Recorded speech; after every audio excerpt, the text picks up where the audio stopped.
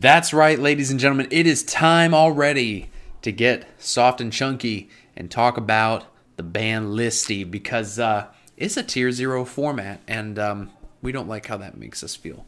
No, we don't. So I'm going to go shove this up my holes.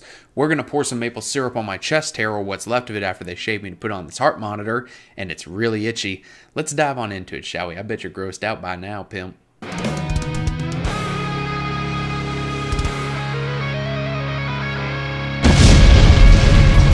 Hello, ladies and gentlemen. It is your host with the most, Avery LR32 here. Destroy the ever-living boo-boo stain off that like and subscribe button as we just burst pause into the 1,400 ladder. We're so close. I think we're like 5 subscribers away. I really appreciate all of the support. Hey, shameless plug. I actually have an eBay. I'm not going to link it down in the description because I want to list some stuff first, but I at least want to put that out there in case you're looking for some good deals. You can check out my eBay page. Like I said, I want to get some stuff listed first. But also, I wrote a book.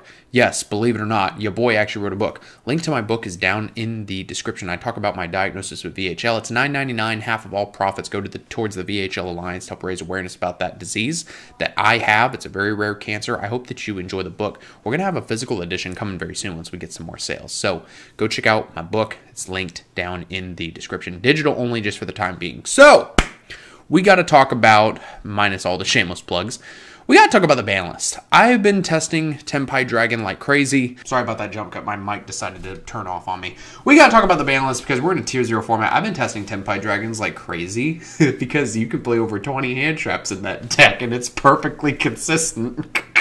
But one of the hand traps that needs to be hit on this Banlist, even though that we're in a tier 0 format, we got to hit D-Shifter. And I want to talk about Banlist thoughts right now because I would say that we're maybe a month to 2 months away from seeing another list. I don't think we're going to see like an emergency Banlist drop that fixes Snake Eyes and all that stuff because there's still more Snake Eyes support, unfortunately, down the pipeline in Legacy of Destruction where we literally get a card that covers both aspects of the archetype called Snake Eyes Diabellstar. Or they may change it to Diabellstar Snake Eyes. Either or.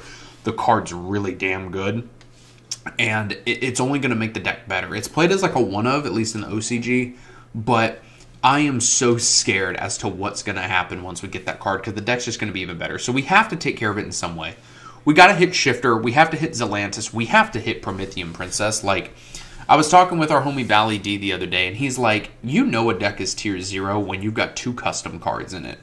That being Flamberge Dragon and Promethean fucking Princess. Anyone can look at those cards and say these are custom cards. I call Promethean Princess Summon Sorceress 2.0 because of the fact that it's just so damn good. Like, it goes back to the grave. It doesn't get banished when it resurrects itself. It's absolutely insane. Now, you're probably thinking, Avery, why are you leading off with D-Shifter being banned if we're trying to check Fire Kings? Because D-Shifter is just an auto-win card. Let's be honest here. If you're not playing against Flunder, which you probably aren't because it's a rogue deck that bricks on itself, and it's honestly kind of garbage now. If you're not playing against that or something that just doesn't care about its graveyard, whether it's 8 access with Grand Maju shit, whatever, you're probably at like table 500 if you're playing against that anyway. D-Shifter's just an auto-win. It beats Fire King, Snake Eye, Tier. You name the meta deck, it probably loses to Shifter. Outside of like maybe Rescue Ace, depending on how they open. And I don't think with Lightsworns coming out Legacy of Destruction, I don't think they want D-Shifter to be a thing that is just like, oh, you're playing Lightsworn? Shifter. And like their turn just ends. I cannot tell you how many times I've tested Shifter in Tenpai Dragon, going second, and I just go draw phase Shifter. Because you don't give a shit about Thrust. You're not going to summon out a Nib or anything if you're not playing Nib. And the opponent just kind of looks at their hand and craps all over the floor because they know that they can't play. Shifter at 2, I feel like doesn't really do anything, and at 1, it feels so luck-sacky. So I think we just need to outright ban Shifter. It's at 2 in the OCG, but I think we're going to see it get banned. At least I hope we see it get banned. It's just absolutely insane that a card like that can just turn off the graveyard. Well, Avery, what about Macro and D-Fisher or the trap that's like a return from the different dimension thing, but any monster sent to the grave is banished instead? That's the balancing point, right? Like, D-Fisher is a continuous spell. You can pop it. You can banish it with Cosmic. Macro is a trap. You got to set it first. You know, it's not a hand trap that you can just fart out and, like, just win the ball game. Next up here, and we're not really doing these in, like, a particular order. You're not going to see any pictures on the screen because this is just more of a discussion than anything else. We got to hit Pot of Prosperity to 1. For those of you who don't know, we're getting a new field spell in Legacy of Destruction. And right now, unless they change the name, it's called Where There's a Will, There's a Way Out. And it's essentially a prosperity. You excavate cards from the top of your deck equal to the number of cards the opponent controls, add one to your hand, then you take another card from your hand, along with the cards you excavated, put them on the bottom of the deck in any order. If you excavate 9 or more with this effect, then at the end of the turn, I think like all the opponent's cards on their field and grave get shuffled back into the deck.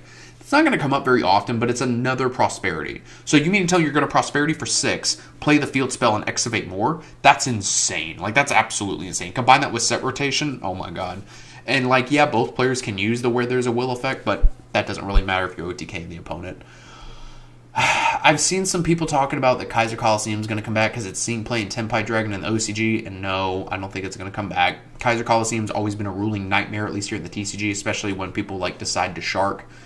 It's a complete ruling nightmare.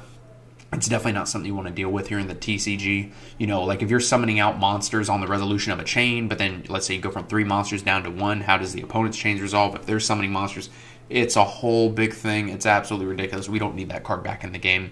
But seeing hits like Prosperity, Shifter, Promethean Princess, and Flamberge being banned, I think would be fantastic hits to Snake Eyes. The problem is that, and a lot of people are saying this, it's going to take 2 ban lists to really knock this deck down. Because a lot of people are saying that the first list is going to be, hey, we're going to slap this deck on the wrist, and then, you know, the list after Nats, then it'll, like, really be dead. I really hope that's not what happens. I mean, I want to see the Snake Eye stuff be competitively viable and not just completely blown out of the sky. But our Nationals, we're going to have a ban list going into Nats. And you don't want it to just be all Snake Eyes all the time, or Snake Eyes and like Tenpai Dragon if they're like main decking Shifter. It would be a complete and utter just massacre if they just don't touch Snake Eye in any way. Something else that I fear too with this next ban list. Konami could say, no changes. We saw that several years ago in the OCG. The OCG wanted changes on their ban list so goddamn bad. They get the list to drop, no changes. They had to wait another like 4 or 5 months for another list. People were pissed. They were so beyond pissed. Literally, it said no changes.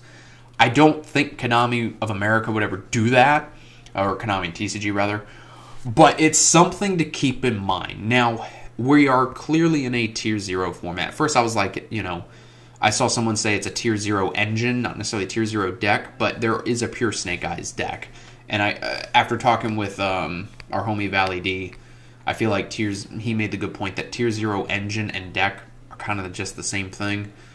And so, we're in a Tier 0 format, all of that to say.